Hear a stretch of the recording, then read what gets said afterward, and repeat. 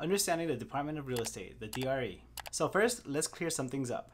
On July 1st, 2018, the California Bureau of Real Estate, CalBRE, was renamed to the California Department of Real Estate, CalDRE, or just the DRE for short. In California, real estate licensing laws are regulated by the DRE and led by the Real Estate Commissioner. The Commissioner is appointed by the Governor and serves as the Chief Executive of the Department of Real Estate. Now, the Department of Real Estate is in charge of granting and renewing real estate agent licenses, granting and renewing broker licenses, regulating the real estate education required to get your license. You can check out my video on how to get your real estate license in California with step-by-step instructions, and all links have been provided as well. Processing exams and reviewing license applications, overseeing real estate licensing exams, collecting fees, and protecting real estate consumers. The real estate law that the DRE enforces is meant to regulate all the real estate agents and protect all the real estate consumers. Now, there are multiple district locations: Fresno, Los Angeles, Oakland, Sacramento, and San Diego.